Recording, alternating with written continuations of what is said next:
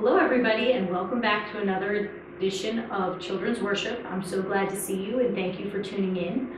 We are in the second week of Advent now, a time when we're getting ready to celebrate Jesus' birth.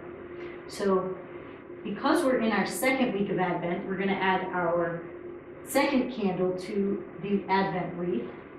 And this time I will light the Christ candle ahead of time, instead of in the middle of the lesson like I did last week. So the Christ candle reminds us that God is always with us and that He calls us to be the light of the world. Now, Advent is a time of preparation leading up to Christmas, and each Sunday in Advent is built around a story that shares the good news of Jesus' birth.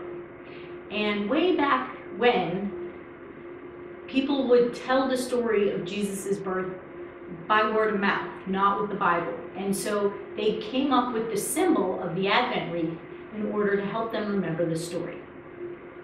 So the first candle is the hope candle, or the prophet's candle.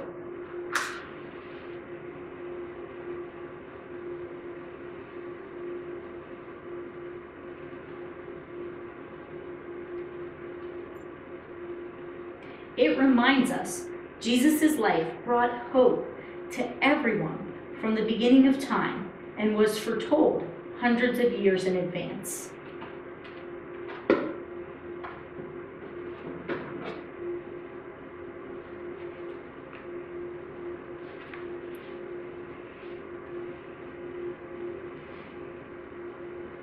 Jesus' birth brought hope to the world.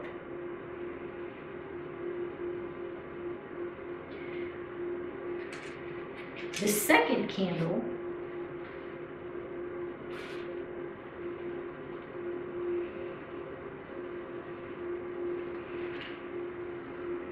represents peace and the Holy Family.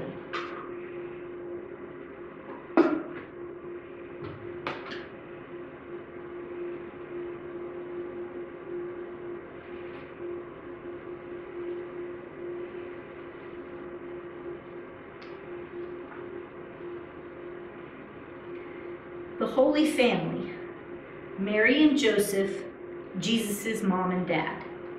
An angel came to Mary and told her that she would have a baby, God's son, and that she should name him Jesus. An angel also went to Joseph and told him the same news, so that both Mary and Joseph knew that they would be Jesus' family and needed peace. Jesus' family, and that Jesus would become a king and bring peace to the world that so desperately needed peace. Right around the time when Jesus was to be born, Mary and Joseph had to travel because the ruler at the time, Caesar Augustus, issued a decree that everyone had to go where they were from to be counted for a census. So Joseph and Mary had to go to Bethlehem. Jesus was born in a simple barn and placed in a manger. Jesus came into this world in a very humble way.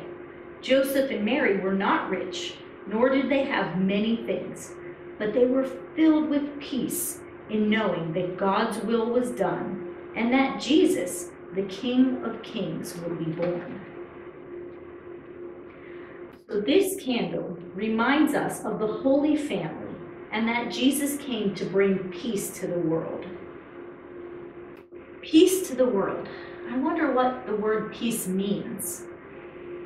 If you have ever experienced a time when you're still and you're silent and everything feels right in your heart and just happy with the world. I know sometimes I see peace the most in my own children right before they go to sleep, because they're smiling, they are tired, they're ready to relax, and it's a very peaceful time. It could be when you have some quiet time during the day. We have quiet time at our house every day, and it just brings peace to each other. It could also be in how we treat each other and being kind and being gentle and having patience. Those types of things that we do help to bring peace. So one of the things that you can do this week as you're learning and experiencing the Christmas story is to practice peace and be hopeful from last week, what we learned about, but also to bring peace. So your coloring pages this week, it's the same thing that you did last week. I kind of like this Advent Journey one for this week. So if you find this coloring page, and if you have any of these, this might be a good one. It actually has a picture of the Holy Family on it. And this gives the people that are going to receive this one a finger labyrinth. I love these finger labyrinths. I know I've sent these home with you guys before, if you remember. But you trace your finger all around the page. And while you do that, you can think of peace. And at the very beginning, or at the end of the labyrinth, is the Christ star, the kind of the Christmas star that shone over where baby Jesus was born. And so it's a nice little exercise to send home with people to help them remember and be centered and find peace. So let's close in prayer. Let us pray. Dear Jesus, thank you for the season of Advent and for all that we are continuing to hear and see and experience as we get ready for the coming of Jesus' birth. Help us to hold on to that hope and to share and experience peace, especially during this holiday season. And now we'll pray the prayer that Jesus taught. Our Father, who art in heaven, hallowed be thy name. Thy kingdom come, thy will be done, on earth as it is in heaven. Give us this day our daily bread, and forgive us our debtors, as we forgive those who forgive us our debts, as we forgive our debtors.